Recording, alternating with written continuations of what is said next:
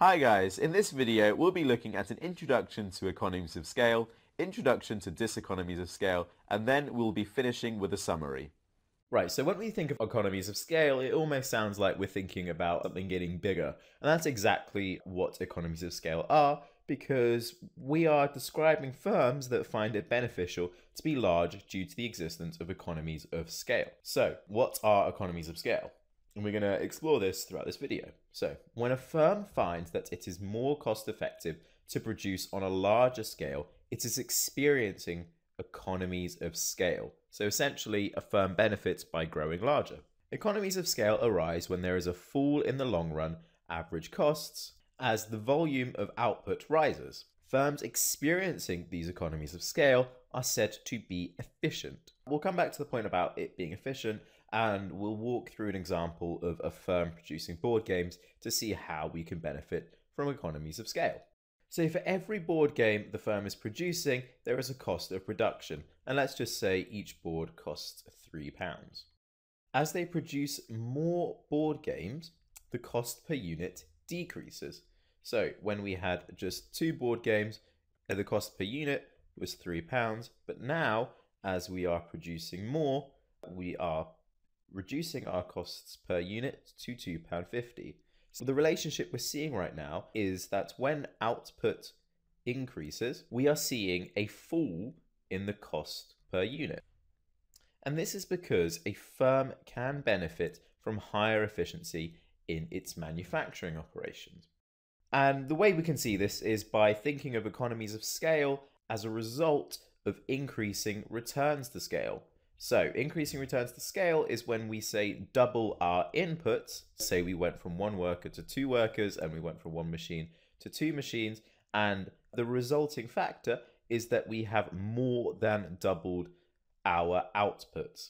So we've basically doubled our inputs and we've got more than double out of what we were expecting. And there are 2 types of economies of scale: internal economies of scale and external economies of scale. And we can illustrate economies of scale on the long run average cost curve. But we'll come back to what internal economies of scale are and external economies of scale are in a later video. So when we think about our economies of scale on a long run average cost curve, we can pretty well deduce that when we are moving down our average cost curve like this, this is our economies of scale.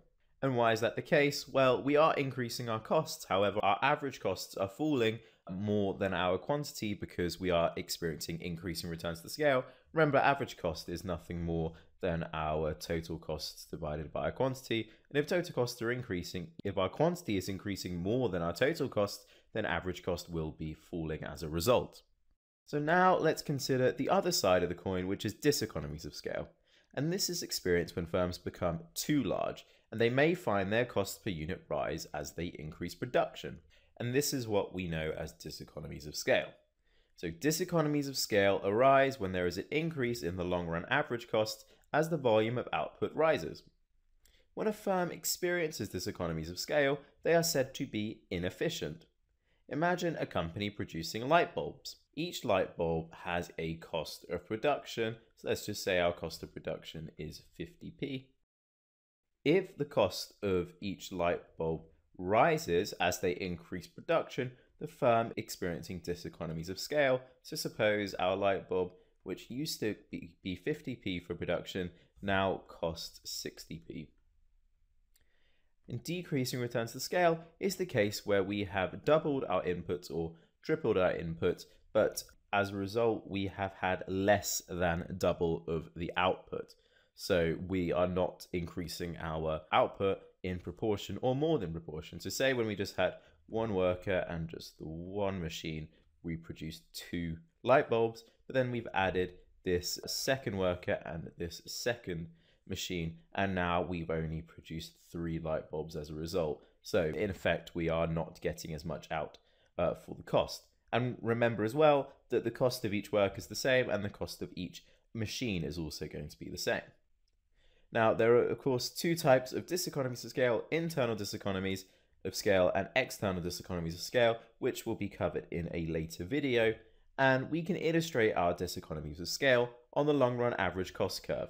And by now, we looked at economies of scale where we were going down the average cost curve, but now with diseconomies of scale, we are going up the average cost curve.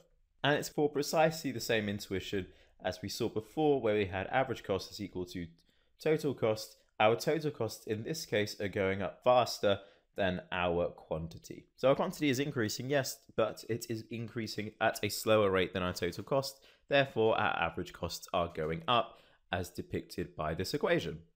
Hey guys, I hope you enjoyed the video, and if you're looking for an amazing A-level economics resource, join me today in my series of engaging bite-sized video tutorials. Just click the SnapRevise smiley face and together let's make A-level economics a walk in the park.